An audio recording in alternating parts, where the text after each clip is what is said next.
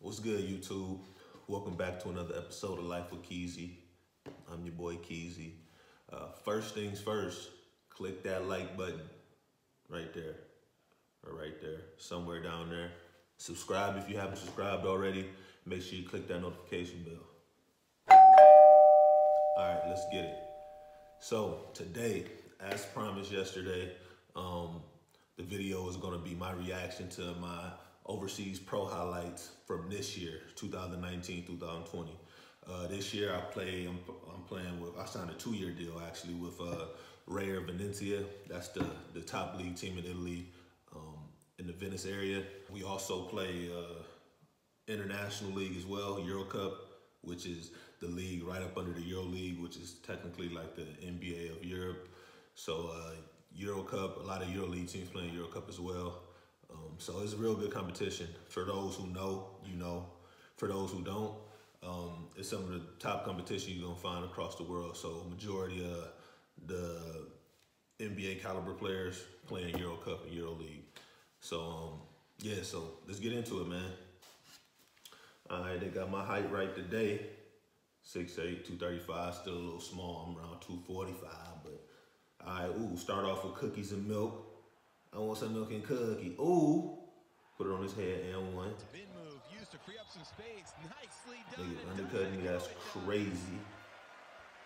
We got here, oh, over the top crossover. Put that shoulder on him. I'm telling you, man, these shoulders, crazy. Told you I'm good for one. Hey. Ooh, that's that I don't really want to pass it to you. That's that I want this bucket, but I'm gonna give it. You know, I'm gonna pass to you at the last second. Ooh, pull up. Oh, head fake. Up and up. Hey, and one. Hey, man, that's intentional, baby. I need to be shooting 2 plus the ball. Good pass, Mike.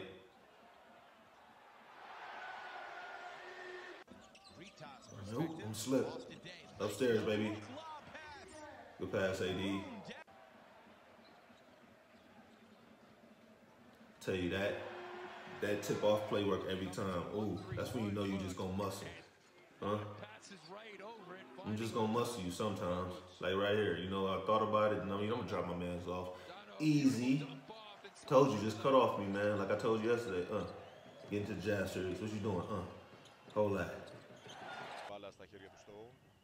Alright. Hey, ooh, nigga type tried to horse collar me, bro. Like it was NFL 1995.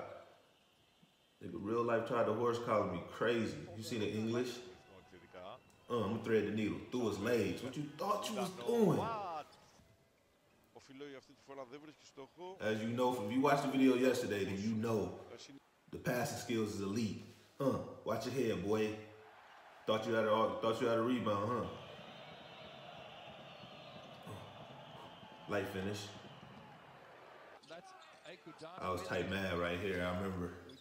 I was tight mad, so I'm like, you know, as soon as I get that bitch, I'm caveman. The first nigga who think they about to guard me. I'm caveman them. Too bad it was my man T. Kane. Give me that. Hands are crazy.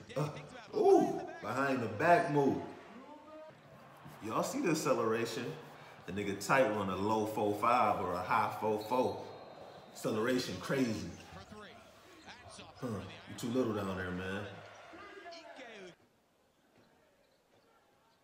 All right. What I tell you about them shoulders? The left hand finish. All right. Travel. They call it. Nigga travel. Crazy. Oh, caught me slipping, but I'm back in it. Thought you had a bucket. Psych. Okay. Oh. Oh, climb that ladder. Go crazy. Oh, spin off on him. Hey, I'm gonna drop you off one. Give me an assist. Damn, that's light. You gotta think. We only played half a season this year, man. Half a damn season. It's crazy, man. Coronavirus, bro. Half a season. We still got a whole nother half a season to play for real. And we ain't even gonna get to play it. So, update with that. It officially came out today that Series A, which is top league Italy, canceled. There will not be another game played in Italian league. But because Euroleague, which is like the NBA of Europe, and Eurocup, they're ran by the same governing body of Euroleague. Since they haven't canceled, and then my team could potentially still have to play games since we're in the Eurocup. Armani Milano, which is the team owned by Armani Milan, they could still play games because they're in the Euro League, and Vitesse Bologna, they're another Eurocup team. So these three teams in Italy could still possibly have to play. If EuroLeague doesn't cancel the season as well, we could potentially still have to play those three teams. So that's the update right now. Who knows?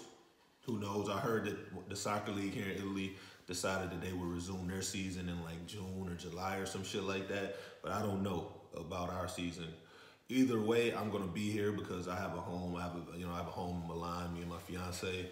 So I'm gonna be here. But all our imports, all the Americans already went home. So it's gonna be interesting to see where they go with this.